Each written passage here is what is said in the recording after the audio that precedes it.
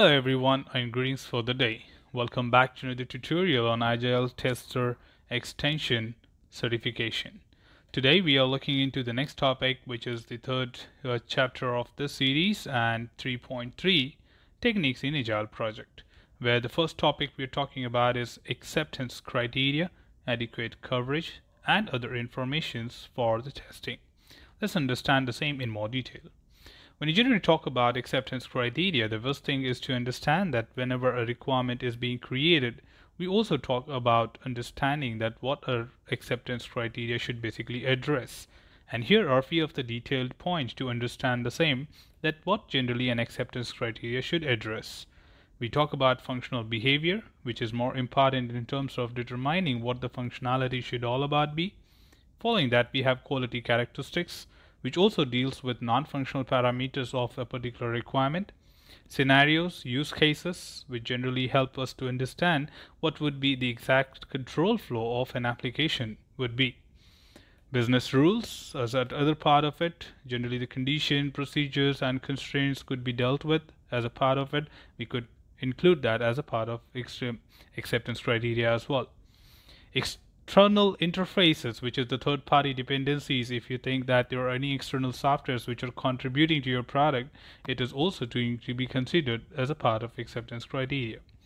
Constraints, additionally, input to the business rules as well, and following that, the data definitions, which generally allows what kind of data source you have, data pool you have, which could be participating in your testing activities, and also determining, including that whether this data is relevant to this particular functionality or this particular module or not. So valid set of data would be really important to be considered as a part of acceptance criteria as well.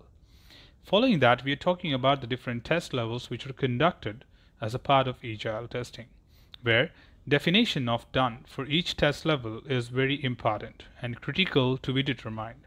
So for each level, we are going to understand here and see what exactly could be the more important part to be considered when determining what is definition of done. So for unit testing, we have definition of done as 100% decision coverage where possible, with careful reviews of any infeasible paths.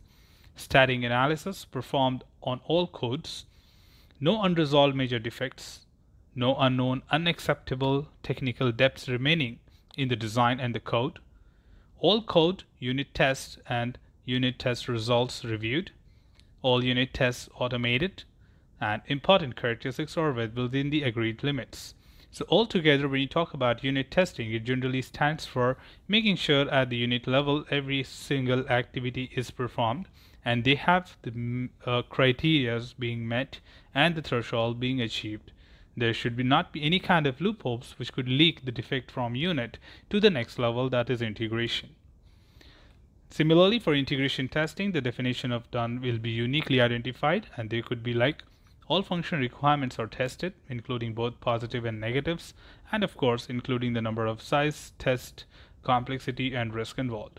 All interfaces between units are tested, all quality risk covered according to the agreed extent of testing, no unresolved major defects are remaining, all defects found are reported, all regression tests automated where possible, with all automated tests stored in a common repository.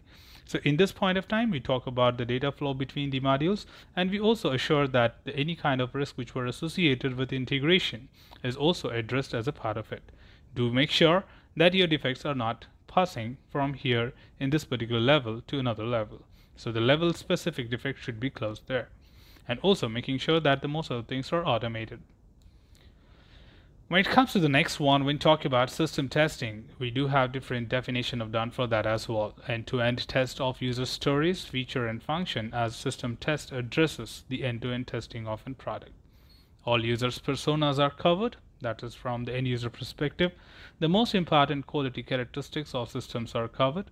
Testing done in a production-like environments, including all hardware and software for all supported configurations to the extent possible.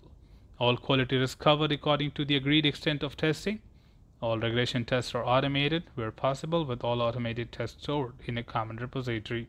All defects found are reported and possibly fixed in the given timeline.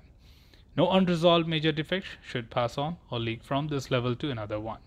So as you summarize here, when you talk about system testing, we generally address additional things with comparison to integration as well, where we have a lot of things to be taken care, including making sure the defects are not open and critical defects are resolved well within.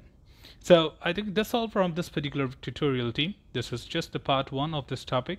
As the topic is quite lengthy, we'll be having 2 different parts of it. So stay tuned for the upcoming tutorial on this particular series.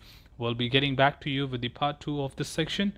And till then, keep learning, keep exploring, and keep understanding. Thanks for watching the video. Happy learning.